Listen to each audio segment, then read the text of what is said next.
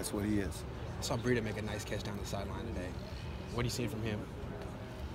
Again, what I expected. Yeah. And so the running backs are playing hard.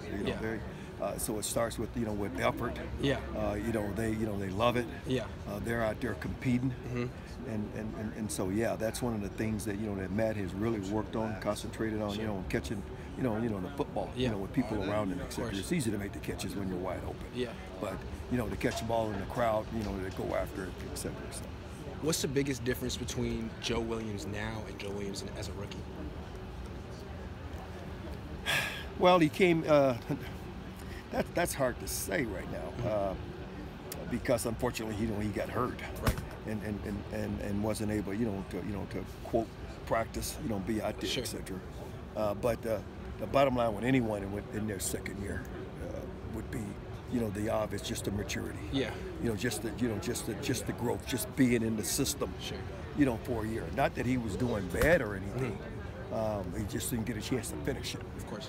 And so when you say, well, what's the difference? I'd say another year, just being mature. Sure. Looked like he had a really nice run up the middle today. He had some burst. I mean, is that what you saw? Mm-hmm. Yeah. Mm-hmm. Yeah. Mm-hmm.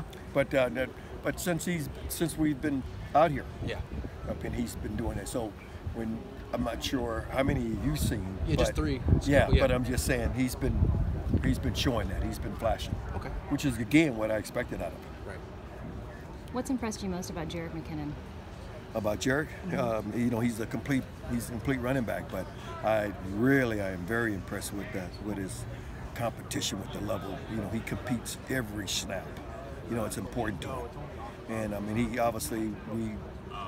he's here for a reason. We feel that he's going to be productive and take us to that next level.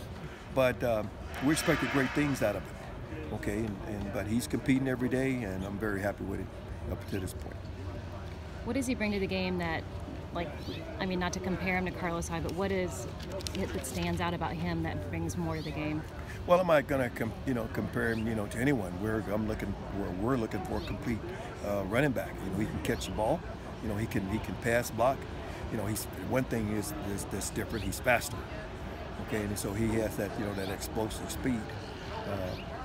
But he's what we thought he was, and we're expecting him to get better.